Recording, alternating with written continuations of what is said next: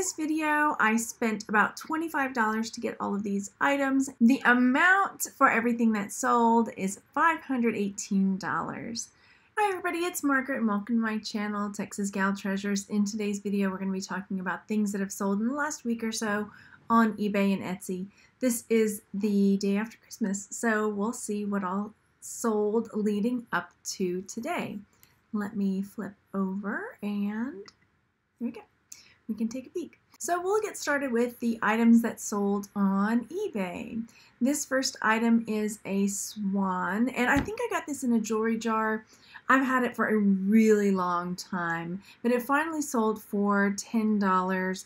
It was missing a stone, and I was going to put it into a lot. It's missing a couple, I think. But I was convinced by somebody else that it would probably still sell. And I should have gone with my gut because it was really, it's been up for a really, really long time. All right, next item that sold. Oh, this is in a bunch of things that I got to combine shipping on. One person was buying a few different items. And so this IBM hat ended up selling for, where did it go? $20. Sometimes the price will be a little bit different than what you see if I took a best offer. And this is something that I paid $1 for at an estate sale, I think. The next thing, this was another item that went out with that same lot, and these tapes I took an offer of $13 on, and these were probably about $1. It was $1 on my inventory note, so chances are it was around that I picked it up. Then, there were about 6 things that went out together. So this is a deck tie tack, and this is something else I've had for a really long time, long enough that I haven't got an inventory note on it, but it ended up selling for $24. And these tapes were also in that lot. These tapes went out for, where did they go on here? Did I not write them down? Ah, $12. There we go. $12 on those ones. And then one more, last item that went out in that lot, this pin went out for $12. And this is another item that I've had for a really long time. I haven't gotten an inventory note on it, so there's that. All right, next thing that went out, let's see if I can zoom in a little bit over here for you guys. I started finally getting some of my lots put together of jewelry, and so this was a pearl and faux pearl lot that went out, and this sold for $19. And on my inventory note, it was just kind of like a mix because again, it's just different things that have come in different lots that I would throw into a bin. Okay, the next thing is this sterling silver etched bangle bracelet, and it sold for $18. And this one, what did I say? I picked up for $1. So that's a nice piece. Then these earrings I've had for a really long time. They're kind of an Art Deco style, but they're clip-ons. And I've actually just sold a couple pairs of clip-ons lately, which is good. Even though these, these sold for $10. So let's scroll down and see, did I have an inventory note? I don't think so, no. Okay, so moving on, next item that sold, oh, Lando. Y'all, I don't know, sometimes I get my shipping done late at night so I can schedule it for the next morning, and I sent out the wrong Lando. I had 2 Landos, and in my mind, I just said to myself, go get Lando from the tub, and I had more than 1 Lando. Go figure. But the buyer was really nice and said, you know what, I'm going to keep the one I've got. You can just put that one back up, and they were the same price. So Lando went out for about $10. I gotta be careful. I'm having some mistakes lately. All right, this Alex and Annie bracelet sold, and this one had a little bit of condition issues. This one sold for $8.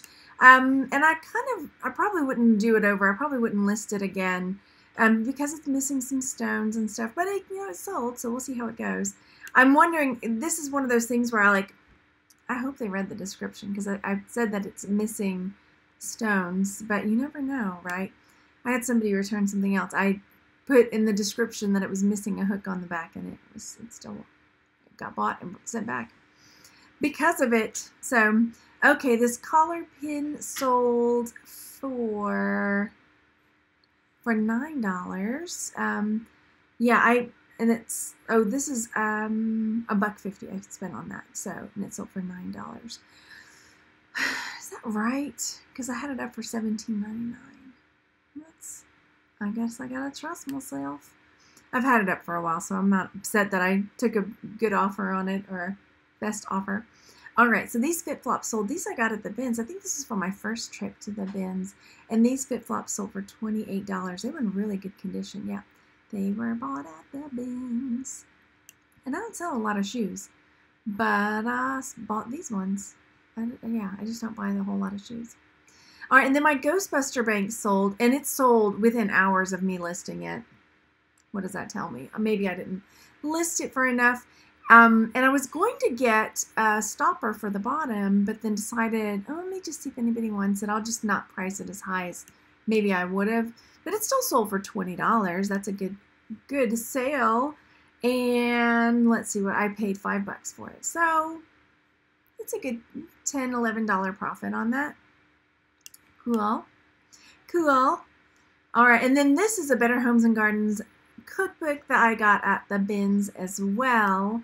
And it was about 20 cents because books at the outlet are 5 for $1. So Better Homes and Gardens new cookbook, and it was like 1972, I think, was the version on this one. Yeah.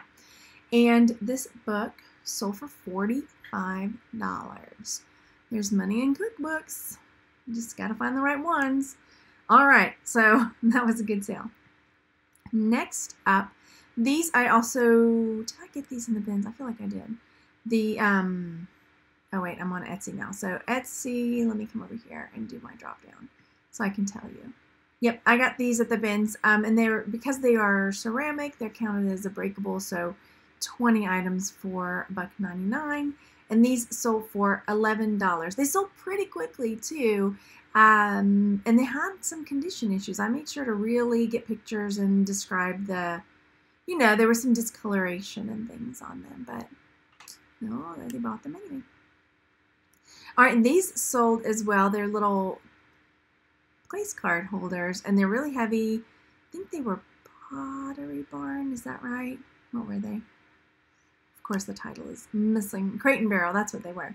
Crate and Barrel, inventory note, I paid $1 for these. So, and these sold for $13. And next up, this little Mickey Mouse bank sold. This is another one that I wish I priced a little bit higher. It sold fast, and I couldn't find another one like it. But it did, again, it had some condition issues, but I think I've just got to watch that because like with the Ghostbusters bank, I think I found 1 or 2 others. And then this, I couldn't find another one like it, but there were, it had some flaws. The little hook part wouldn't stay up, and there were some scuffs around the edges. But what did I get this for? I think I got it at a garage sale. No, I paid $3 for it. I must have got it at a thrift store.